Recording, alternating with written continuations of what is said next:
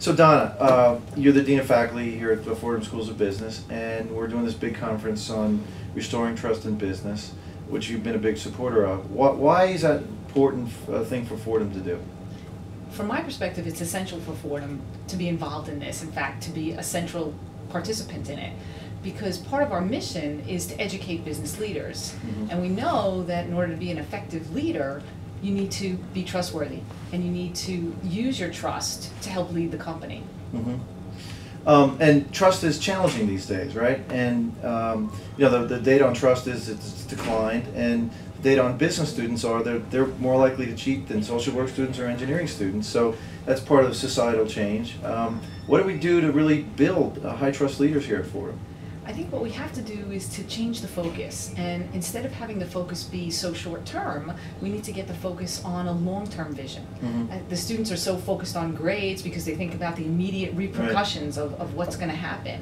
And I think that we need to get people thinking about the future and how each small action lays the foundation for the future.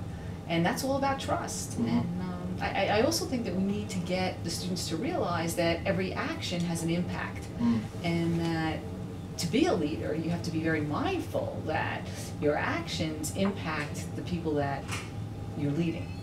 Yeah, and trust relates to all sorts of things, right?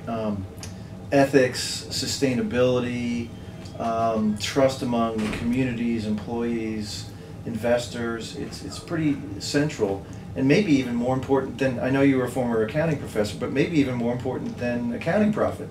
You got me there. Something more important than accounting. I certainly agree with you. I think that trust is the fundamental factor for our success, and if you don't have trust, the performance of your company suffers, the performance of your institution suffers. Right. So I think that we need to shine the light on this, and we need to get people to realize that it's not just a word. Right. It really does have an impact on the long-term future of all institutions.